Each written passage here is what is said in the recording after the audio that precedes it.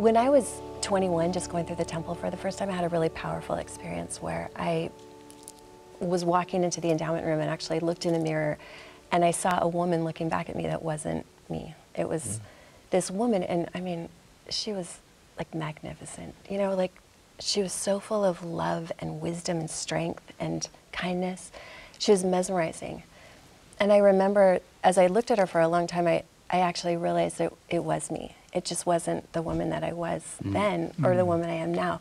It was, for a second, I got to see the woman that I am going to become. And I think what's so amazing about humanitarian work is that when these kids, when they reach outside of themselves, when they give their blood, sweat, and tears, you know, we tell them, you haven't given enough if you can still walk when you get on the airplane. Like, we ask them to give everything, but when they do that, they have this understanding for the first time of who they were created to become.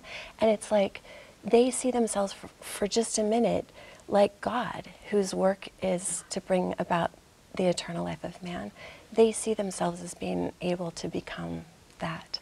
And I think that's the most powerful thing that humanitarian work can give. Yeah, I mean, our heavenly parents are the great humanitarians, yeah, right? I mean, the best there all are. they do is for us, Totally. for, you know, and so I thought of the exact same thing. Their work, their glory is for us. Yeah.